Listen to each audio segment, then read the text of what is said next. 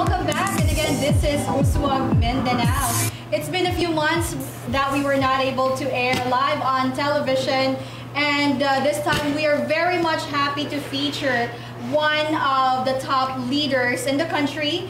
And again, this is the Islamic city of Marawi. So this time we do have the Honorable Attorney Majul Gandamra. Good morning, Mayor. How are you? Good morning. Magandang umaga po sa atong tanan, mayong buntag sa kaninyo tanan, sa atong mga tagapaminaw. Assalamualaikum warahmatullahi wabarakatuh. All right, so thank you very much, Mayor, for being here live on our studio for Uswag Mindanao. So, sabi ko kanina, Mayor, mapapasabak ako kasi I'm not good in Tagalog. But basically, I'll really try my best for us to also entertain our viewers, so mga kapatid nating Muslim sa Marawi. And also, I'd like to say hi to my friends, my Maranao friends who's watching over. They're from Iligan, to Zamil, Makabangkit, and to all of my Maranao friends there in Marawi. And of course, to all of the supporters of our dear Mayor Gandamra. So, Mayor, let's proceed to our first question. This is going to be an exclusive interview regarding the progress of your city. So, this time we do have our first question. Bilang ama ng Marawi City, ano ba ang inyong pangarap at mga plano para sa inyong mga nasasakupan? Maraming salamat po. Alam niyo, noong bago akong umupo, marami akong pangarap para sa aking syudad. Gusto natin na maging umunlad ang ating ekonomiya at gusto natin na mag-coexist with our neighboring cities and localities so that we can also invite them to invest in our city.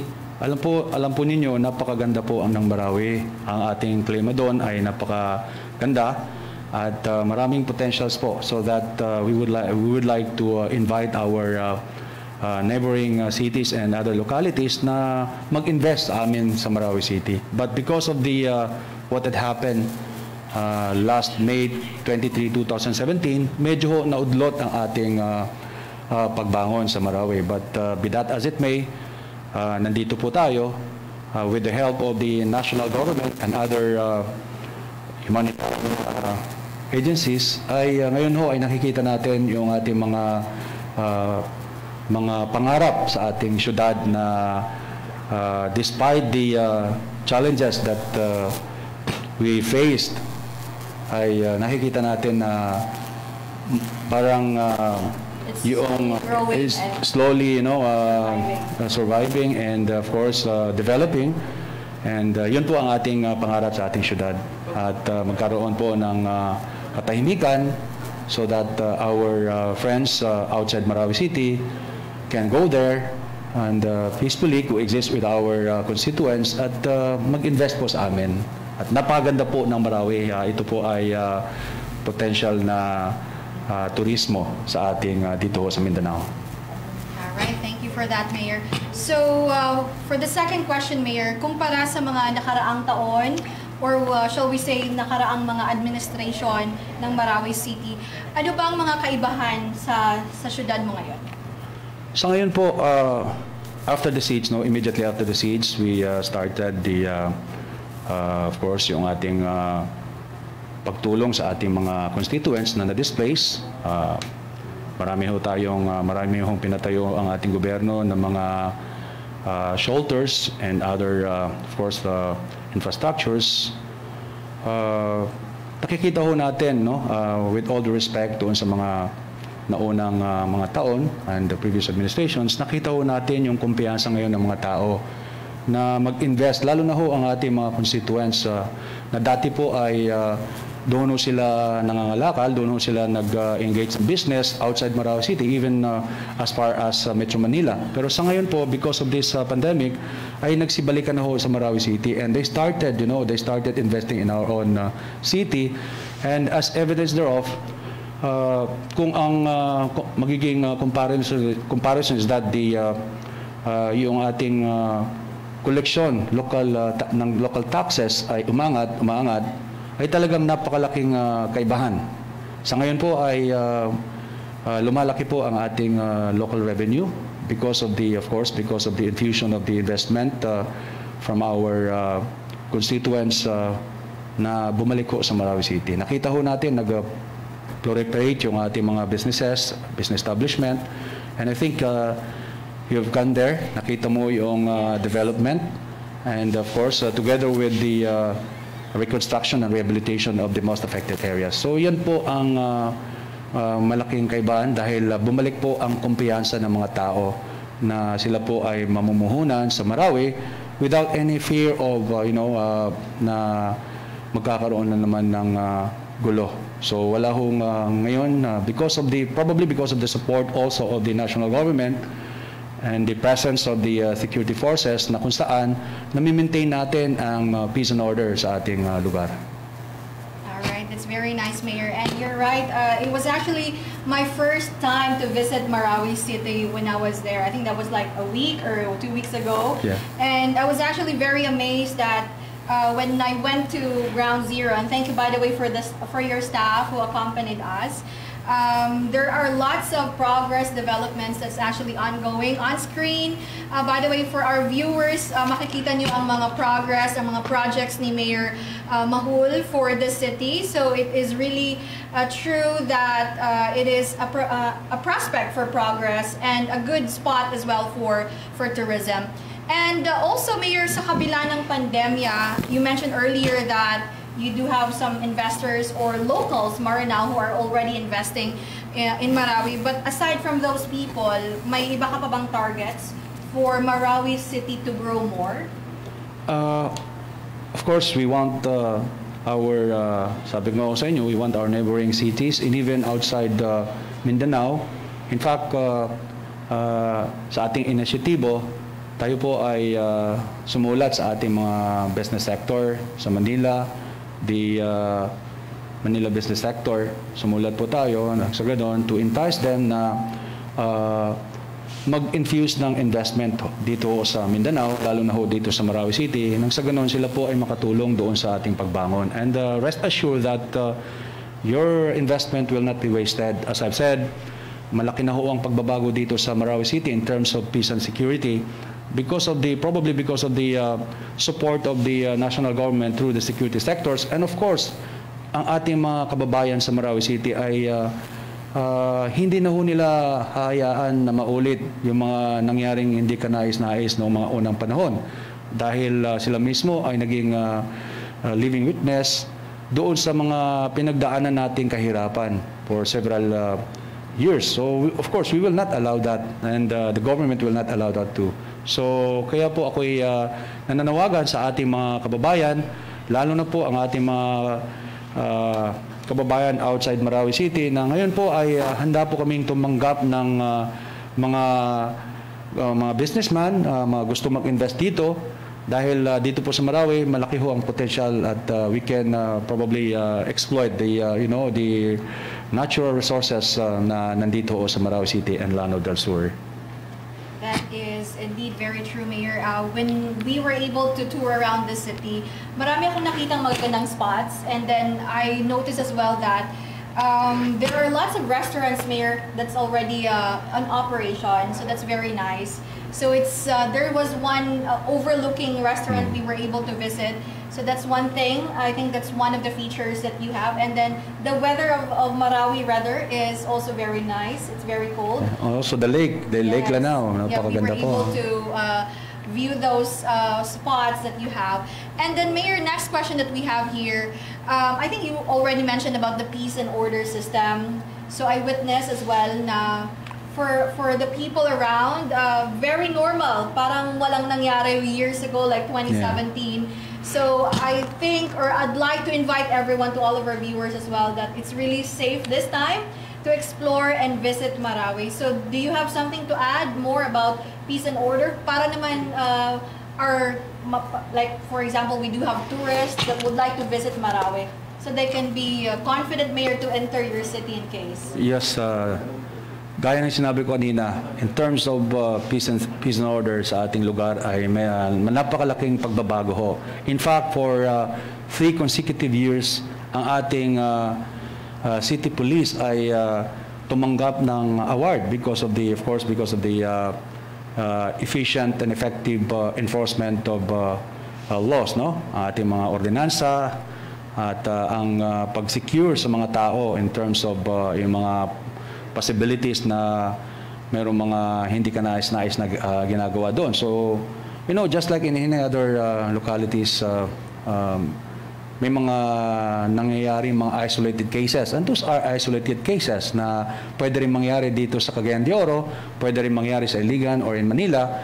But ang pinaka-importante po ang ating ang alagad ng ating batas, ating local government, ang ating mga security forces are working together to maintain the peace and order situation in our locality. Yun ang pinaka-importante na wala ho tayong pinoprotektahan ng mga masasamang tao so that ang ating mga kababayan, especially yung ating mga bisita, yung gustong mag-invest ay magkaroon ng kumpiyansa na ang kanilang gobyerno, lalo na ho ang lokal na pamahalaan ay hindi ho natin nahayaan na mayroong mangyari sa kanila, lalo na ho sa kanilang mga investment dito ho doon ho sa Marawi City. So as you can see, marami na ho tayong mga establishment. We are now building a big public market inside the Ground Zero, and we also have we just completed a big market outside the Ground Zero. So ito yung mga potential na maaaring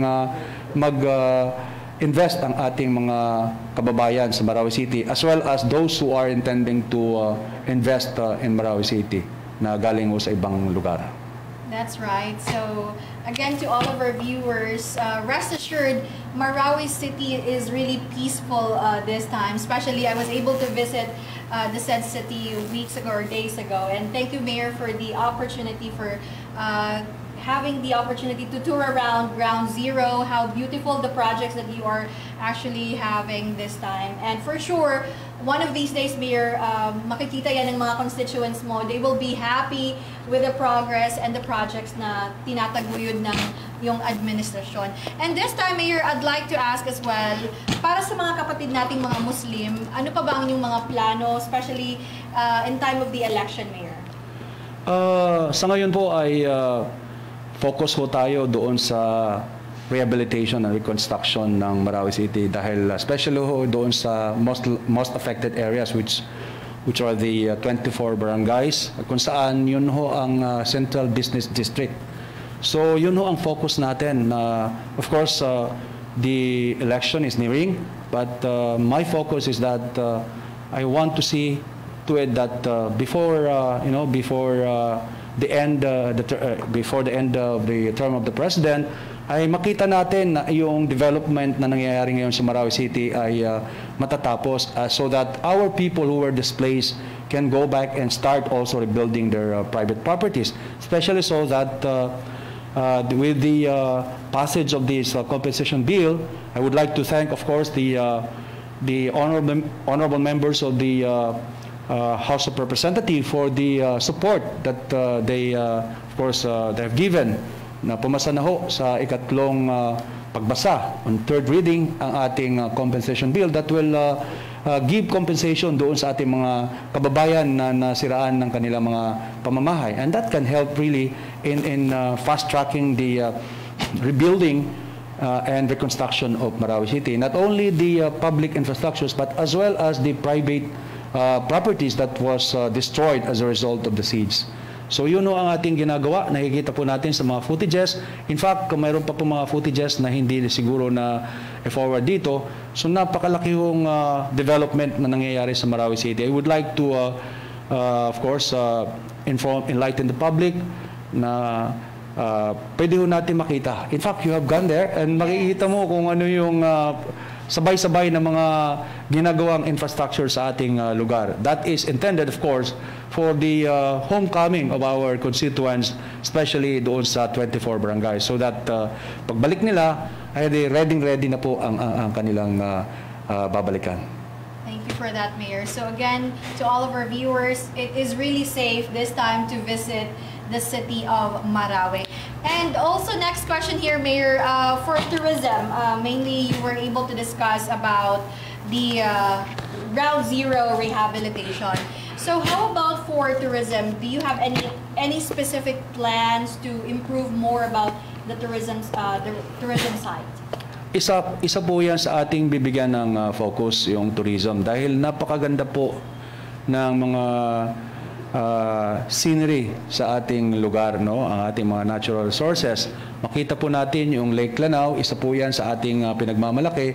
Kailangan lang po natin explore kung ano pa ang mga potensyal na maaari natin gagawin doon sa ating lugar, especially ang ating mga natural resources.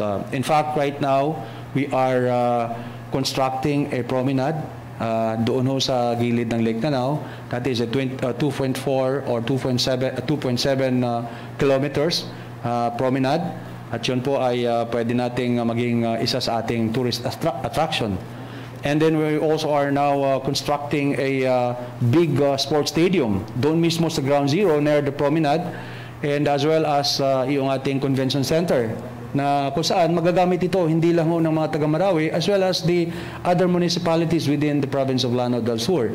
And we are also now constructing a memorial park and restoring the Rizal Park, as well as other yung mga historical site sa ating lugar, nire-restore natin.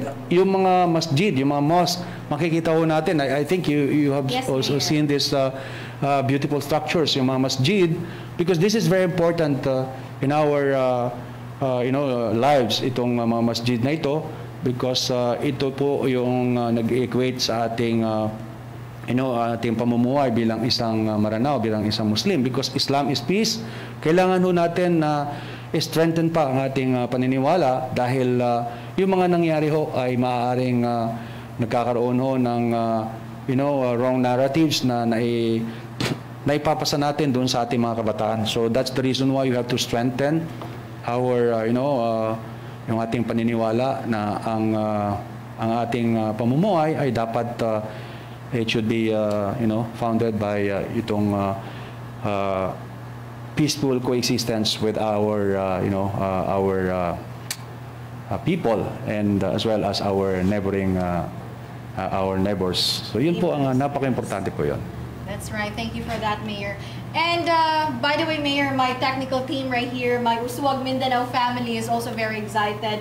Probably one of these days we can feature Marawi City, and we can create more documentaries about the progress, the rehabilitation. So sabi nila, Mayor, saan mo daw sila dadalhin in case pupunta kami doon? Marami tayong pwedeng pagdalhan sa kanila, no? Kasi yung sabi ko nga sa'yo, marami tayong ginagawa mga tourist destinations na ngayon dine-develop natin.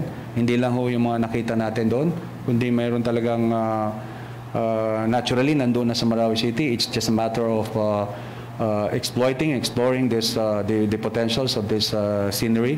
So doon natin sila dadalhin.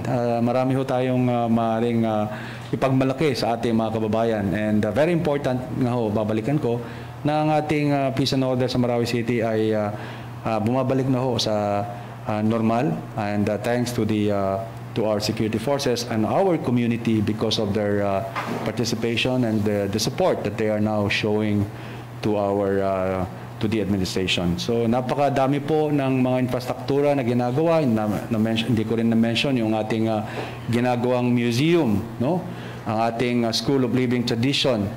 Ang ating yung mga ginagawa na ho nating mga kalsada, ngayon ho ay patuloy po, pinapalaki ho natin. Before, medyo very narrow. So medyo yung ating mga commuters, ang ating motorists ay medyo nahihirapan, and they experience this huge, horrendous traffic. And because of this development na we are now observing the proper the proper measurement of all of these roads, talaga hong napakalaking ambag doon sa development ng ating syudad. And you have seen that. Yes.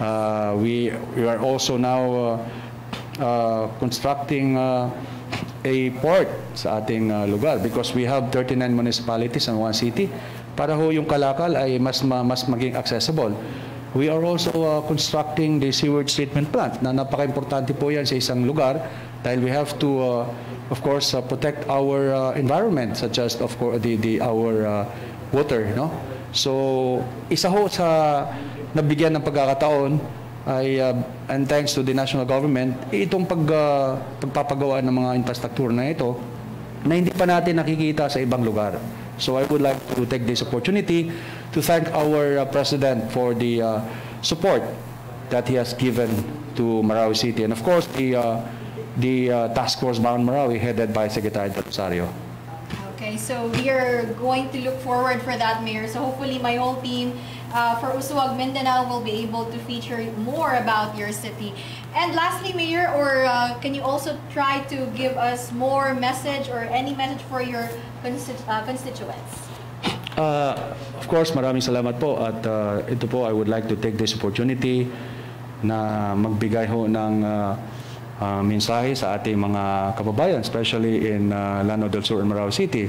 Alam po niyo bakit ho sinasama ang Llano del Sur? Because ang Marawi City ho, yun po ang convergence ng lahat ng mga tao sa buong Llano del Sur, so that kailangan ho na maging maayos ang ating syudad, nang sa ganon ay hindi na ho kailangan pang pumunta sa ibang lugar, kundi kailangan na yung mga lahat ng mga importanteng infrastruktura, lahat ng mga importanteng pangangailangan ng ating mga kababayan from Llano del Sur ay makikita natin sa Marawi City. So with this, talaga ho dapat suportahan natin yung ating pag-reconstruct and rehabilitate sa Marawi City, and also kailangan ho natin suportahan ang ating gobyerno, ang ating security forces. Hindi lang ho ang mga kapulisan o kasundaluhan ang dapat mag-maintain ng ating peace and order, kundi tayo hong mamamayan ng Llano del Sur and Marawi City. We have to, of course, continue observing discipline, kasi yun ho ang magbibigay ng